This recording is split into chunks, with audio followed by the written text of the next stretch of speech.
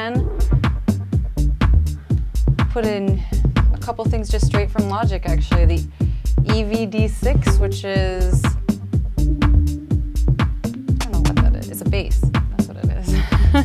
But let's see what it sounds like. I'm pretty sure it doesn't sound exactly just like a bass. It's a plucked bass, but it's pretty high up. So let's take a look really quickly at the effects here too. One thing I always do when I work in Logic is the first thing on every channel is put an EQ. And if you don't have processing power issues, Waves has great EQs and definitely would use that. I actually am so used to using the Logic ones that I usually just use the Logic EQ8 on the channels themselves, and then on the final EQ I'll use Waves. But yeah, so you can see here that what I want to get out of this is a bass, but I wanted to bring up the higher frequencies. I always usually cut out the bottom, even of kick drums. So this is what it sounds like on its own. Actually, I can just play it, but I'm playing it more like around here somewhere. So you can see where the frequencies are. They're like below 500. So then I put the delay on it, and this delay designer, there's so many different things you can do here. But it's, if you can hear, again, I don't know what the sound is like out there. I hope it's all right. It's like a little 16th note delay that's going on there. On top of that, I've got another delay, stereo delay, just really low in the mix. Just kind of giving it like a more shimmering. This is another thing that it's kind of, I'm using more and more is distortion. You might think that distortion, why would I want to make anything sound distorted? But it's a cool way to add gain sometimes with a bit of color to it at the same time. Rather just than adding gain, it adds some texture at the same time. So I've been trying by ear to add distortion to let's say like a Rhodes or a Wurlitzer sound that might sound a little like cold and not very warm before just adding a compressor or something. So I added on this one too. Here we are with software synth. It's supposed to be a bass. Added a little distortion, and then lastly, a little tremolo. Which in Logic, by the way, no matter what you're using, tremolo is a really good way just to get panning. Essentially, I didn't really realize that they don't have a panning. If you're using Ableton or whatever, it's pretty easy again to draw the panning, or there's certain plugins I guess that are automatic panning or random panning, but in Logic there's actually not, as far as I know, a panning plugin. So if you use tremolo, like you can see here, the rate of it's 3 bars. So now when I'm playing this, it's going to go from left to right, back and forth in 3 bars. So essentially, I guess all the stuff I did on that one was just to add some movement, delay, panning via the tremolo, and then a little bit of a nicer sound with the distortion. But if you need something for the groove, when he's asking about groove, let's just mute these, or sorry, solo these couple things here at the top like we had earlier. Basically, this is just like a 2-bar loop. So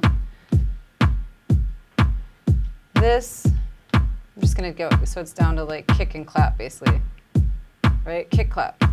Then this thing is like on the and, right? So let's just add it, pretty straight thing. This thing is gonna be between the first kick and the first clap, right? Oops, if I solo it, hold on.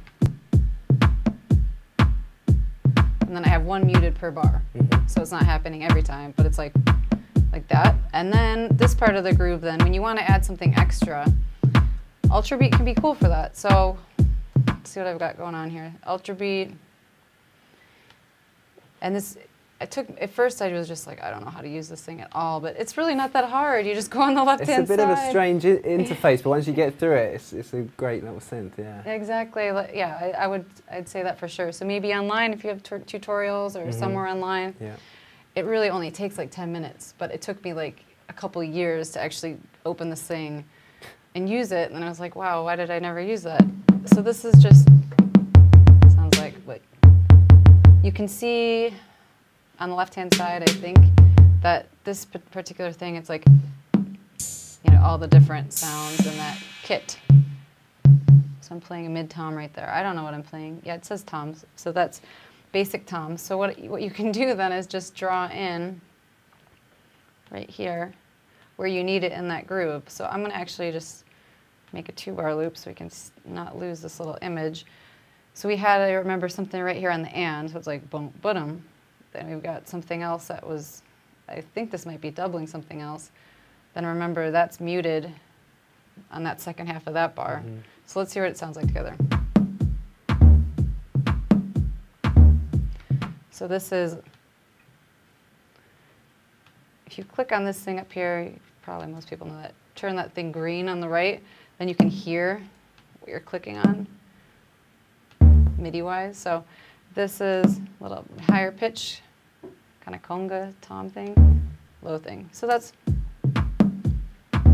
so I would say when making, to answer that question about the groove and stuff, you know, drum machine, this, that, and the other, and then when you're getting to the last stage, I would recommend trying this ultra beat thing or another synth, even that sub boom bass thing that I had open earlier that has some drums in there, but kind of adding MIDI and just really like listening with your ears, basically. Like, same story, like you love a track like the first day and you're like, I'm making this cool new track, and like day 2 you're like, does this really suck? You know what I mean? Like, really, is this terrible? And like, then you just have to rethink the whole thing and the groove and everything. And then that's when maybe, when you're getting to that point, you start muting things and just try to listen to the groove and hi-hats and stuff too. I guess the other thing too is just to try to think about, John Tejada had given me that tip that somebody gave to him, which is that the one thing when you make a decision about a sound is that, you know, maybe when you first start making music, you have this idea like, well, the mastering guy is gonna like fix it. So, you know, you're like, kick drum and this, that, and the other, you're like, well, it might sound like a little thin, but once it gets mastered, it's gonna sound amazing.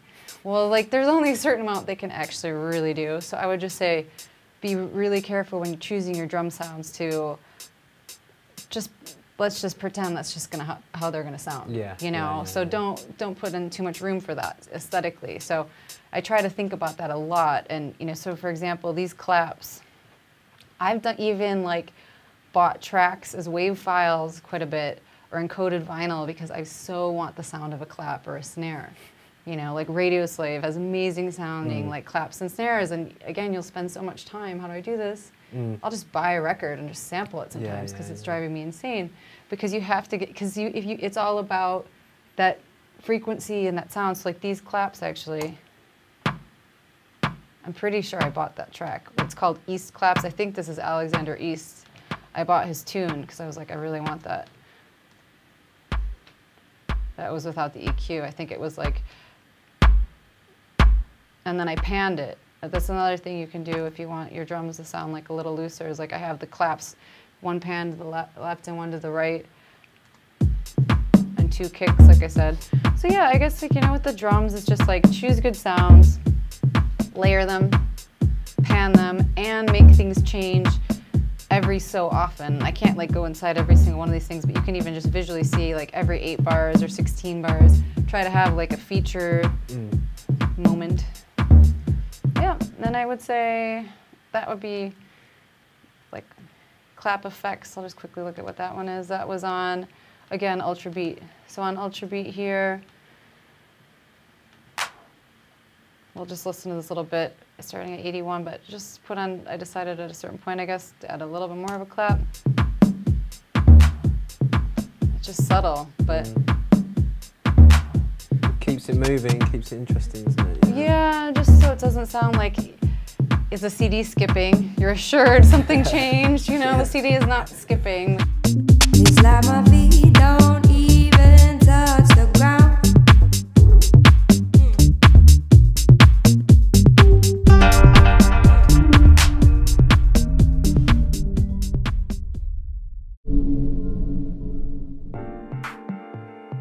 At Point Blank Online, you've got 2 methods of interaction with your tutor.